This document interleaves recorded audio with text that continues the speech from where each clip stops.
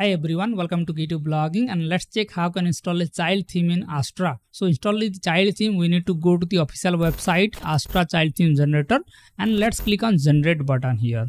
So it will download the Astra child theme into your computer. Now all you need to do is just click on add new, click on the upload theme option and choose that Astra child theme.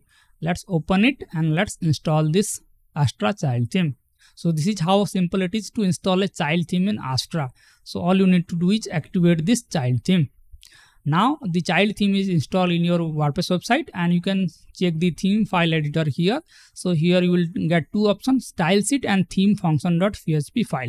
So once you install the child theme, you will be able to add your custom function.php file in the child theme. So it will not affect the main theme, and you will be able to add your custom function file or custom CSS file without worrying about the theme update or any break in the website. So this is how the child theme work in WordPress. I hope this video helps you add a child theme in Astra, and if you have any doubt, let me know in the comment section and feel free to hit the like button.